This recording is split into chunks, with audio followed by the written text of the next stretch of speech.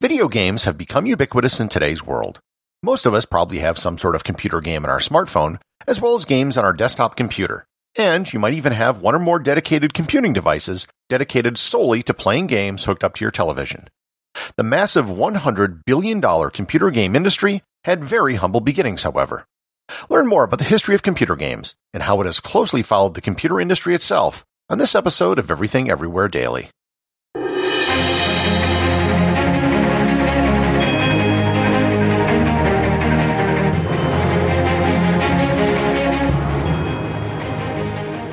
This episode is sponsored by Expedia's Out-Travel the System podcast. I know you love to hear the story behind the story, so let me tell you why I think you might want to listen to the Expedia podcast, Out-Travel the System. This season alone, the show talks to someone on a mission to visit every country in the world. In case you're wondering, the tally stands at 194 out of 197 countries. There's the man who's visited and stayed at literally thousands of hotels, who shares some of his favorite unique accommodations and experiences. Or how about the woman who has reached some deep philosophical conclusions about travel and privilege, in no small part because of the pandemic? Get all of this and more when you tune into the show, including larger insights about the future of travel, as well as tips and tricks to maximize your savings for your next trip, whenever you feel ready to head out into the world again. You can find Out-Travel the System on your podcast platform of choice. When I sat down to prepare this episode, I had a decision to make. Should I title the episode The History of Computer Games or The History of Video Games? I ended up going with computer games for one simple reason. The first computer-based games were created before there was a video component. In fact, one of the surprising things I discovered in the process of researching this episode was just how quickly programmers began creating games, even in the earliest days of electronic computing. The very first computers were created before the integrated circuit was developed, and in fact even before the transistor. They were huge vacuum tube behemoths that took up entire buildings and used an incredible amount of electricity. Probably the first game which was run on an electronic computer was Birdie the Brain. Birdie the Brain was a 13-foot tall computer that had one and only one purpose: playing tic-tac-toe. It was built by Joseph Cates for the 1950 Canadian National Exhibition. The display was a 3x3 grid of lights. The computer would play against people, and it had different difficulty settings. After the 2-week event, the computer was disassembled. The purpose of the game was to demonstrate a new type of vacuum tube. In 1951, the Ferranti Corporation in the United Kingdom created Nimrod, which was a specially designed computer to play the game Nim. Nim is a very simple, ancient game where you pick up objects from different piles. It, too, was built for a festival, the Festival of Britain. The interface was just a bank of lights that would turn on and off. There were a couple of these very simple games which were created in the 1950s, but they all shared something in common. They had a custom-built interface, they played a very simple game, and they couldn't be played anywhere other than on that particular computer. Moreover, computer time back then was incredibly expensive. There were only a handful of computers in the entire world, and they had more important things to do other than play games. The next big breakthrough occurred in 1958, with the creation of the game Tennis for Two by William Higginbotham at the Brookhaven National Laboratory. Tennis for Two was an innovative game in two very important ways. First, the display was on an oscilloscope, which had a cathode ray tube, the same as used to be used on television sets.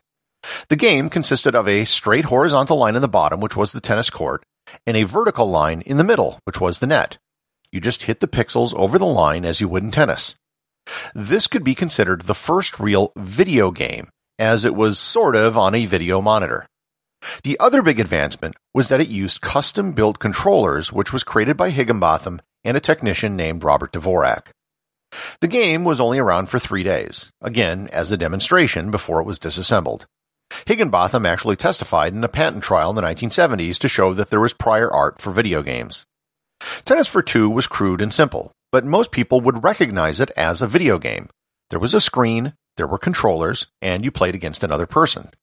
However, it was still tied to a single computer. The next big advance occurred in 1962 with the creation of Space War, which was created by the computer scientist Stephen Russell at MIT. The game was designed for the Digital Equipment Corporation's PDP-1 minicomputer. The PDP-1 was a general-purpose computer that cost under $25,000. Unlike many of the previous computers, This was a computer that could be found in many different locations around the world. Space War was the first video game that was designed to run as software on any PDP-1. It wasn't hardwired to a single device. The game was a dogfight between two spaceships, which were really just cursors on the screen, which orbited around a star with gravity. There was ammunition and fuel for the spaceships. What made this different was that the game was passed around to different institutions with PDP-1 installations, and other programmers contributed to developing the game. Today, we would call it open source, but back then, no one really thought to think of computer code as property. The machines were the expensive part, not the software. The game was extremely popular amongst the small community that used computers at the time. It was easily the most played computer game in history up until that point, just because it was played in more than one location, and it wasn't created as just a hardware demonstration. Other computer games were designed for mainframes in the 1960s, but there were still severe limitations with the cost of computers and programming. However, things were changing rapidly. Computers were getting cheaper, more powerful. Computing programming languages were being developed, as well as the first Unix operating systems. In the 1970s, mini-computers gave way to microcomputers. Computer enthusiasts could buy parts and build their own computers at home. These computers also used standard television sets as a display.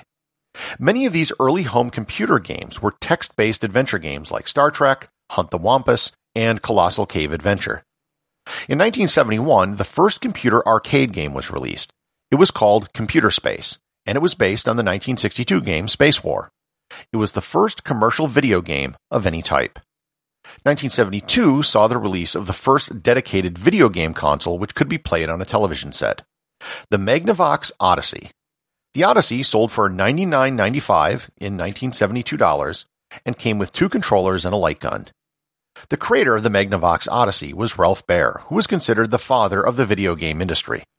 Before the Odyssey, there were games, but this was the first device to be sold to consumers as a game with the intent of making a business off of it. 1972 also saw the creation of the Atari Corporation by one of the developers of Computer Space, Nolan Bushnell. They released Atari's first cabinet arcade game, Pong, which was the really first popular arcade game. Pong was a descendant of the original Tennis for Two from 1958. Pong was actually the first computer game I remember playing in the 1970s. My dad purchased a Radio Shack knockoff which hooked up to the TV set, and it played 4 different games you selected by turning a knob, and it cost $29.99. 1977 and 1978 saw a real explosion of video games into the popular culture. In 1977, Atari released the Atari 2600 console, which was the first and really only console that I have personally ever owned. The 2600 wasn't the first device to sell games separately as read-only memory or ROM cartridges, but it did popularize the practice of selling games individually. 1978 saw the release of Space Invaders, which quickly became the most popular arcade video game in history. In 1980, Atari got the license to release Space Invaders for the Atari 2600, and sales of the device quadrupled within a single year. The early 80s saw an explosion in arcade culture. That's where I went to hang out as a kid. Computer games had found a spot in the center of popular culture as evidenced by the 1982 movie Tron. Around this time, you also saw the sale of mass-market home computers, machines like the Apple II and the Commodore 64. One of my friends had a Commodore VIC-20, and I can still remember buying video game magazines where they would have all the code for the game published in the magazine. We would have to type the code into the computer exactly as it was shown, and if we screwed up a single character, the game wouldn't work. The other big advance in gaming in the 1980s was the first network games.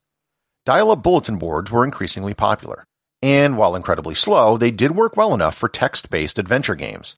The late 80s also saw a shift in the video game industry from the United States to Japan.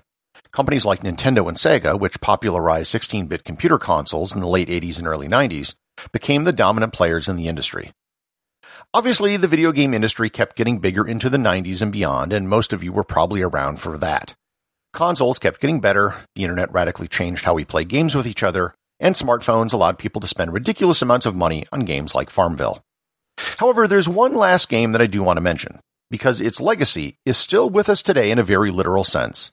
The game is called Doom. Doom was the game that popularized the genre of first-person shooters.